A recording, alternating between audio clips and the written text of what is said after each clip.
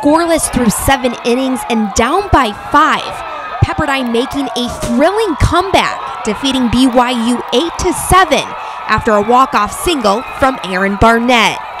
Down by 5, the Waves wouldn't score until the bottom of the 8th tonight. Pepperdine turned things around quick when Aaron Barnett got things going with a 2-run single, putting the blue and orange on the board 5-2. A swinging bunt and Brandon Caruso beats everyone to first, making it a 5-3 game. A fly out to left ends the inning, but not before Pepperdine scores 5 runs to tie things up heading into the 9th. BYU would answer back, scoring 2 runs in the top of the 9th to go back up 7-5. Colton Yamaguchi with the home run. Pepperdine not giving up at all this game.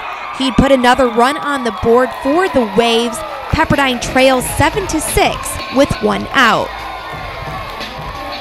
Waves would load the bases, including this bunt single from Brad Anderson. The rest is history. Let's take a look at the last play to end the game. Barnett bringing in 2 more runs for the Waves. Pepperdine wins it in dramatic fashion 8-7. Scoring 8 runs in the final 2 innings. The walk-off Waves will keep things alive in WCC play on Friday, where they will take on LMU at 3:30. I mean, everyone was doing a great job battling at the end there. They knew that the game wasn't over.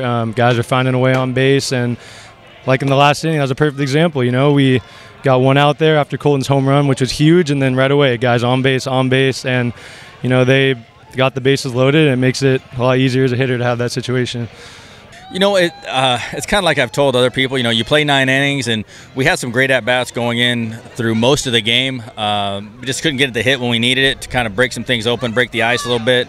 And then, you know, then we finally start getting some hits, and we take advantage of some mistakes that they made, just like they did with us.